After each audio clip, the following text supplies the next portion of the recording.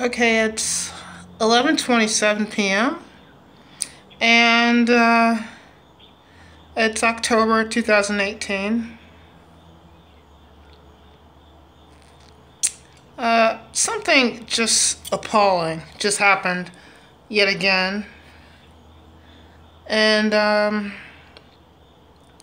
wanted to share it.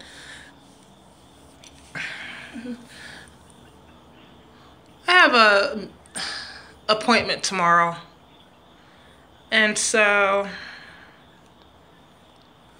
I got up, as many of us do. We're up late as targeted individuals. I don't think that's an appropriate classification and a good description of what it is. We're victims of a war, electronic warfare. We're electronic warfare victims, microwave energy weapons systems. It's a militarized weapons system, an American war waged against the civilian population. It's quite devastating, and they have enlisted the civilian population to go after other civilians.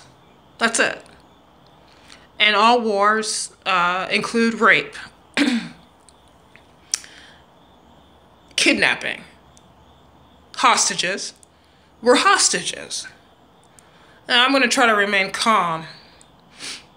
So I, as a female, grooming, and like a man, so you have to look in the mirror at yourself to groom yourself. So I was gonna wax my eyebrows. I was sending another TI an email of suggestions, giving her a sense of what kind of targeting I was enduring, and trying to not scream. The last 4 days I've been screaming from trauma. I have black pedophile, rapists, and killers attacking me, in addition to white trash. This is not the sophisticated elite that you wish was after you. These are poor people of your community at this point in 2018. Even 10 years ago, the program was much different. Program. So I look in the mirror and I get a response of horror. Oh my God, look how ugly she is. Horrible. Stop looking in the mirror. So I'm trying to groom my face, and I'm not going to stop looking in the mirror. They actually thought that I would stop looking in the mirror because they told me to.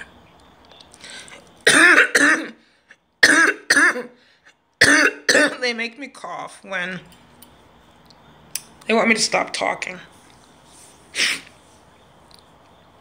So, what they do to me every day and every night, periodically, they will hook up to me strangers to my brain. Non-consensual assault. I do not consent to remote neural monitoring. I do not consent to synthetic telepathy. I live in Kettering. I'm an artist. I would in no way, my politics, absolutely not. I have sent millions of emails in the last 8 years exposing Dayton, Ohio as a terrorist war machine, and I will continue to do this. In no way, shape, or form does that suggest that I would lay down and let people read my mind without fighting back. So what they did, they couldn't get me to be a beta sex slave. So instead, what they decided to do was to strip me of my intellectual property in a way that is so violent and aggressive that I'm barely able to stay alive.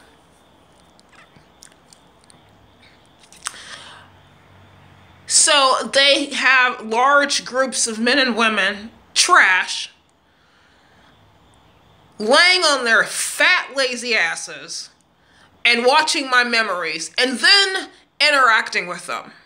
I'm talking Christmas with family, school as a child, intimate moments with my family and friends, lovers, school, work, and play. Every area of activity that a human can possibly have, they have stripped it out of me and proceeded to rape it and masturbate and have sex to it. Now, to add more torture, psychological torture to me, emotional pain, now I'm being told that as a 48-year-old black woman that I can't look in the goddamn mirror. Why? Because they attach people to view my goddamn life without my permission. There are times when they don't know what you look like until you look in the mirror. They know, they'll get a sense. They'll ask you to see yourself. For example, I take a shower. There's a gay man with AIDS who has mind hacked me or been given access to my personal life. He's getting crack and PCP in exchange for this. And as I'm in the shower, he says, imagine what you look like naked. Concentrate on your vagina. And they masturbate. These black gorillas. I'm sorry, this is an offense to gorillas. Monsters. Welfare trash. Kettering white trash. Kettering. Telling me I can't look in the mirror because I'm not pretty enough to get raped. They want my memories. They don't want me. Well, my memories are me, motherfucker. Who the fuck is paying for this? Day in, a 24-hour assault on my brain. I will be going into the FBI office and demanding that I get assistance for crimes against humanity. I want my goddamn civil